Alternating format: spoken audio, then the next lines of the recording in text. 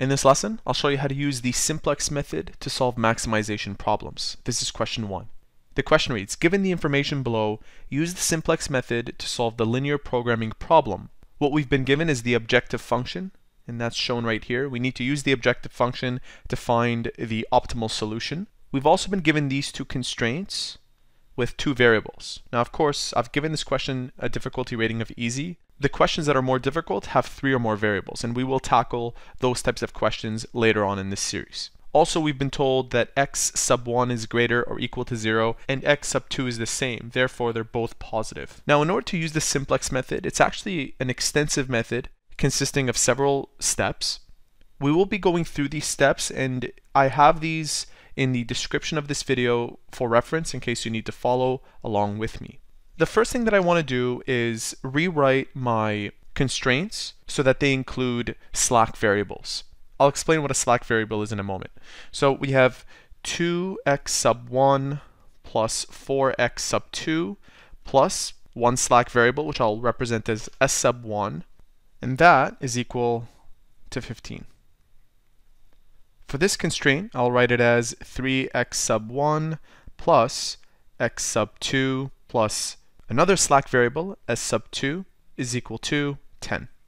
Now, in case you're wondering what these are, when it comes to the Simplex method, slack variables are introduced to make the difference between the left and the right side of an equation. This variable converts a linear inequality into a linear equation by adding the amount needed in an expression to be equal to a specific value. The number of slack variables is the same as the number of constraints in a linear programming problem. So as you can tell, there are 2 constraints here, therefore 2 slack variables are introduced. In addition, once you've done that, you want to bring these terms in your objective function over to the other side.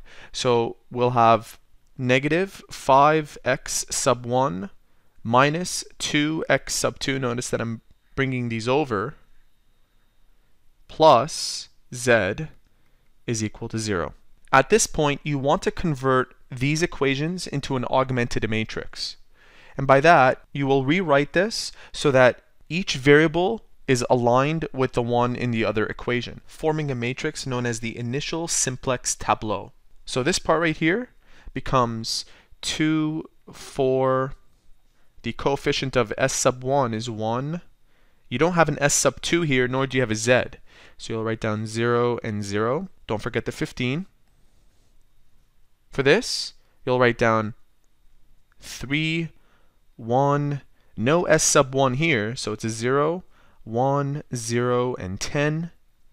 For this equation, negative 5, negative 2, no s1, no s2, but you do have z, it's 1, and that's equal to 0. So what you see here is your augmented matrix, and just to show that this 15 is on the other side of the equation, I'm going to separate this with lines. Also, for convenience, I'll write down x sub 1, x sub 2, s sub 1, sub 2, z, and c for the constant. At this point, you want to analyze which of these numbers in this equation is the most negative. Notice that negative 5 is the most negative, so we'll call negative 5 our indicator. So let's write down negative indicator. Now that we found this number, we will take this constant and divide it by the numbers within this column. So 15 divided by 2, I'll write that down here, is equal to 7.5. And 10 divided by 3 is equal to 3 and a third, repeating. Of these two numbers, 3.3 is the smaller. And what that tells us that this number right here will remain as 3, whereas this 2 and this negative 5 will be made into zeros via matrix row operations. The number 3 is set to be the pivot, so we'll use equation 2 to change rows 1 and row 3. So we have to figure out a way to make this 2 and this negative 5 into zeros. Let's go ahead and do that. To make this 2 into a 0, I'll multiply this whole row by 2 and this whole row by 3 and subtract row 1 from row 2. So if I multiply this by 3, I end up with 6. That becomes a 6. 6 minus 6 is equal to 0. Let's try the next one. This times 2 is equal to 2, and that times 3 is equal to 12. 2 minus 12 is negative 10. This times 2 is 0. Minus 3 is negative 3. This becomes a 2 minus 0.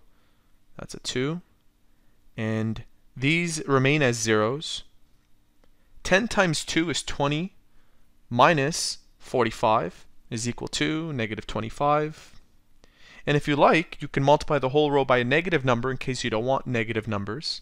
And these become positive 10, positive 3, negative 2, and positive 25 in case you want to work with positive numbers instead. So I'll go ahead and do that. That becomes plus 10, plus 3, negative 2, and plus 25. Notice that that has become a 0. We want to make that into a 0 as well. I'll multiply this whole row by 5 and this whole row by 3. Then I'll add row 2 and row 3 together.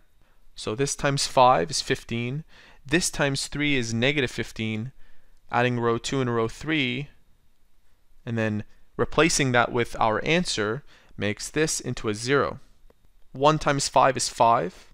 Multiplying negative 2 by 3 is negative 6. 5 plus negative 6 is negative 1. Doing the same thing for these, you should end up with 0, 5, 3, and 50. So let's recreate our matrix. We have, once again, 0, 10, 3, negative 2, 0, and 25. That's that first row. This row is 3, 1, 0, 1, 0, and 10. And that last row is 0, negative 1, 0, 5, 3, and 50. Again, we will look for the most negative indicator. And negative 1 is the most negative number out of this whole row. Also, we'll divide 25 by 10. That's equal to 2.5. And 10 divided by 1 is equal to 10. Of these two numbers, 2.5 is the smallest, so we will keep this 10 the way it is. 10 will be our pivot, and we will use this to make 1 and negative 1 into zeros. Let's go ahead and do that. Let's start with the second row.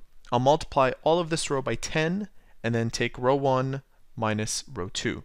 If I multiply this by 10, I get 30. 0 minus 30 is 30. So that becomes negative 30. Multiplying this by 10, I get 10. 10 minus 10 is 0. This by 10 becomes 0. 3 minus 0 is 3. 1 times negative 10 is negative 10. Minus 2, that's negative 12.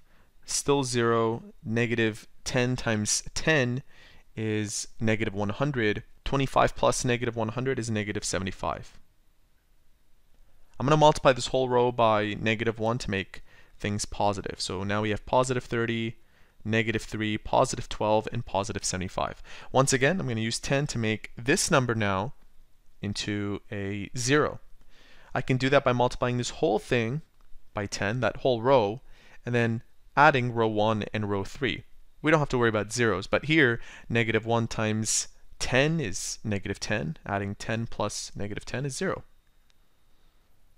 Over here, multiplying that by 10 is 0. 3 plus 0 is 3.